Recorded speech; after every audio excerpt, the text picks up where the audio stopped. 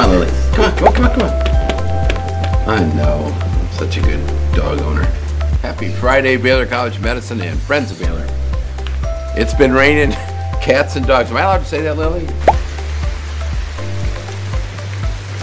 It's been raining cats, but not dogs for the last 3 days. And so this morning, I was out with Lily. She doesn't like the rain, so I had to have the umbrella over her.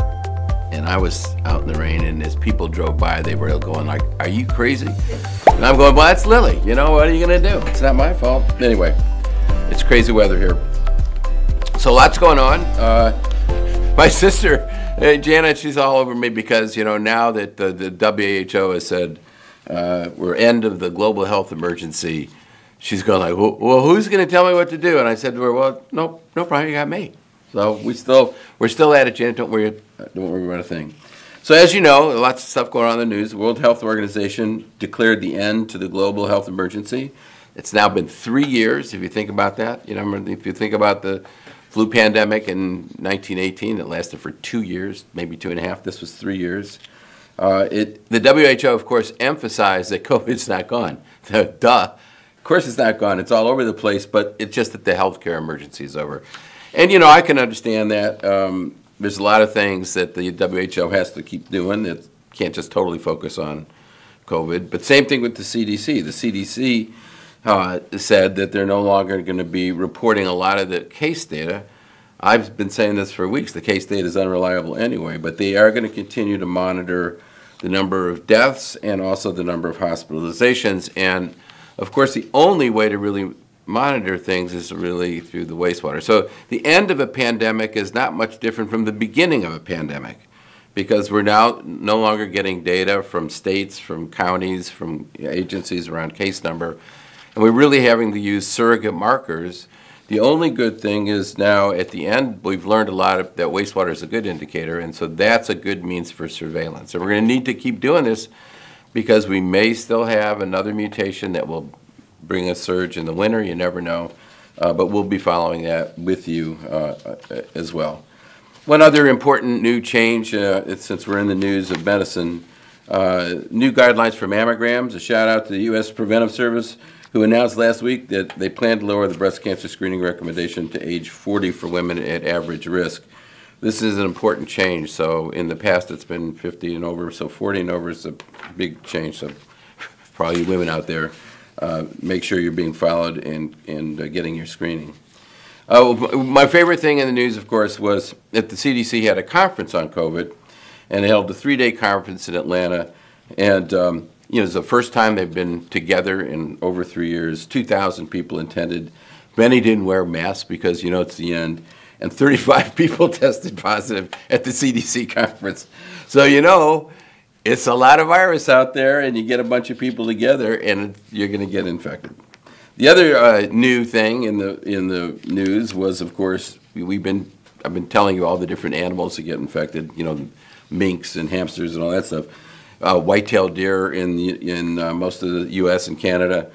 One hunter harvested a mule deer from El Dorado County, so this is the first time mule deers have been shown to be infected. Didn't have any evidence of disease, and they just had tested for some reason, but that's the first evidence in California of a deer reservoir, or at least a deer getting infected. So I had a couple of questions that were left over from the last Q&A that I didn't answer, and I did want to answer because a couple of people wrote me about whether or not there were symptoms in the eyes. So one person got COVID and had particular conjunctivitis. I want to know if that was fairly common. So there has been a meta-analysis. That's taking a bunch of different studies, using the ones that you think are important to include based on certain criteria, and then adding up all the data. So there was a meta-analysis done that included studies that that actually reported ocular manifestations, and also had data for the RT-PCR, PCR in ocular fluid. So there were a total of 30 studies, 5,700 patients. And there were eye complications, not in a lot, but around 6 or 7%. So conjunctivitis was in 7%, discharge in about 4.85%, excess watering of the eyes in about 7%, and the sensation of a foreign body. And when they did the swabs and did the fluid, in 4% of the cases, you could actually detect virus in the ocular fluid, which is important because, you know, if we all get this, we rub our eyes, we touch things. That's a good way to, we talk about washing hands. Well, if you rub your eyes and you're infected and you shake hands with someone, that's a good way to transmit. So it just shows you that while it's a low complication, it does occur. And there was also a report from LA County that they reported 30%. They had a conjunctivitis recently with XBB, the most recent variant. Whether that's really, you know, it's not a big study, so I don't know. Historically, they had been reporting the same numbers these other groups had reported, somewhere around 3 or 4%. So 30% seemed pretty high, but they just offered up the potential of maybe XBB seems to be more involved with the upper airway and the eyes. Anyway, that was one question. Got another question this past week about a flight. They're planning on traveling with a 3.5-month-old. And, you know, we're worried because I said about the COVID being positive on airplanes. Of course, those were international flights. But you know, it's a good question. If you think about it, when newborns are born, they have a passive immunity from the mother, and that immunity lasts for up to around 6 months. And the other thing is, young kids have not had very serious illness. So a 3.5-month-old, you know, I think would probably be okay traveling. But like always, as I've suggested, when you travel, I would always take some test kits just in case, and I take some packs of it along in case you need it for the adults.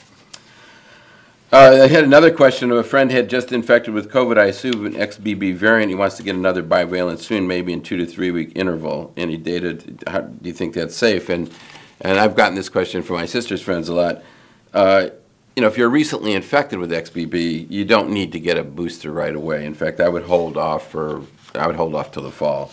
No reason to get one 2 to 3 weeks after. In fact, the recommendation is more like 6 weeks to 2 months. But frankly, you should be protected for 4 to 6 months from the current strain. So I would not do anything until the fall.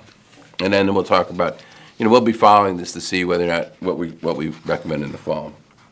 One person wanted to know if COVID remained this past year one of the leading causes of death. And you may remember we talked about the mortality of COVID, and it was the 3rd leading cause of death in 2021. Last year, it dropped to 4th leading cause of death, so only superseded by heart disease and cancer.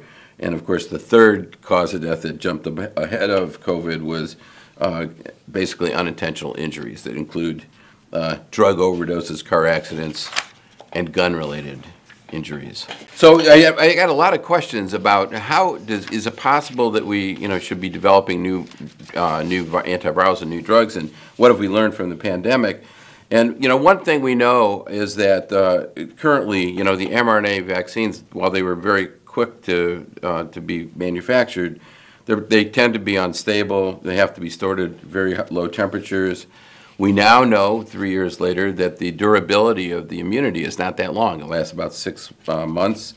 We also know that they don't elicit much of an IgA response in the nose or upper airway, and so it doesn't prevent you from getting infected. It prevents you from getting really sick and dying, but it doesn't prevent the upper airways from getting infected.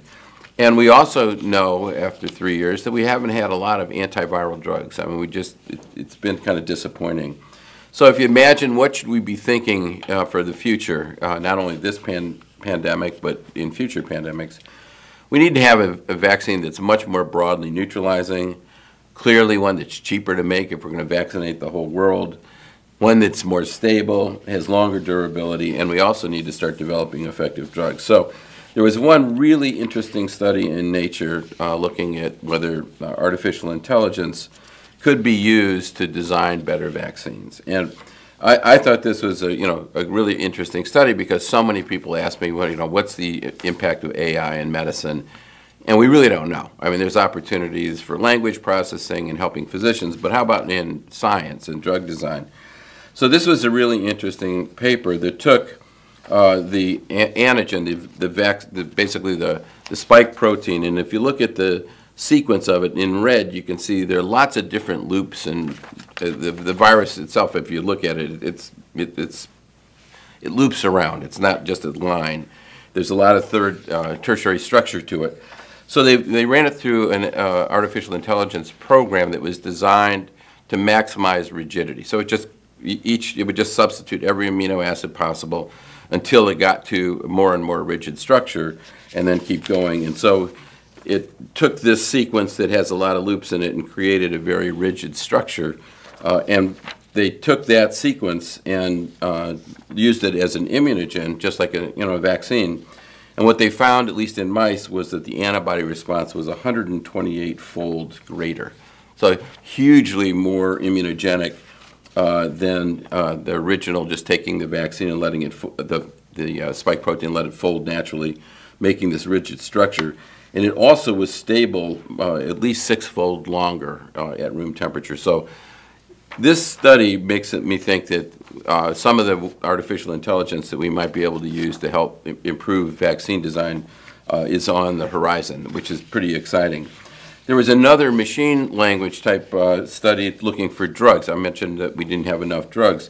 And so what this group did was take a very large data set of RNA sequences and a lot of bulk protein data, and just scan it for potential targets. And they use it, added all the data for all the viral components, and just looked, are there potential targets that could be druggable, and then looked at all the potential drugs that could be used.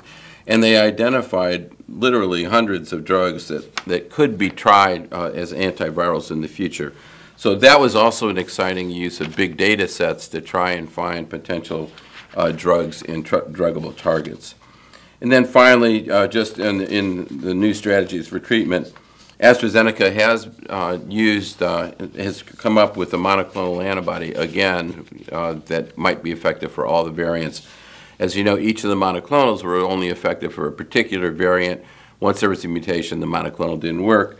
AstraZeneca took B cells, which are the cells that make antibodies, from a bunch of different patients who'd been infected, and found an antibody that was very effective at broadly neutralizing. This is reminiscent of the work that I've talked about with Bart Haynes, taking B cells out, looking at what the antibody that's broadly neutralizing, and then reverse engineering it to figure out where's the domain that it recognized, and then using that antigen as a potential vaccine target. And then finally, again, in new developments in vaccines, there's a bivalent nasal vaccine now that's been studied. And so this is another potential that we're hoping that could be used to generate a better IgA response, and might eventually prevent infectivity. So lots of interesting studies, lots of stuff going on that will help us in the current pandemic and hopefully in future pandemics. So again, lots of science that's going to be really important. I went in today with a couple of shout-outs. First of all, to Kara Marshall. She's an assistant professor of neuroscience and a McNair Scholar. She has been named the Freeman Hrabowski Scholar by the Howard Hughes Medical Institute. So she's among 31 scientists from across the country who's recognized for outstanding early career development, and her research is really fascinating. She gave a talk yesterday on how the brain senses mechanical sensor forces within the body. So how do you know when you're full? How do you know when you have to go to the bathroom? Things like that. So very interesting. Also want to congratulate Dr. Eric Warren, who's the chair of the Department of Radiology. He's been elected to the Board of Chancellors of the American College of Radiology and the chair of the Commission on Nuclear Medicine and Molecular Imaging. Really terrific recognition of his scholarship. And then I'd also like to congratulate Dr. Jeff Rosen, a professor in cell biology and a member of the Daniel Duncan Comprehensive Cancer Center, who was named as one of 9 new Komen Scholars. This group helps guide Komen research to improve breast cancer outcome. Dr. Rosen is internationally recognized for his work in breast cancer research. So lots of great science going on, a lot of interesting things we'll be talking about. Anyway, have a great weekend, and I can't wait to see you next week. Well, it's not afraid of thunder. She just did not like the rain.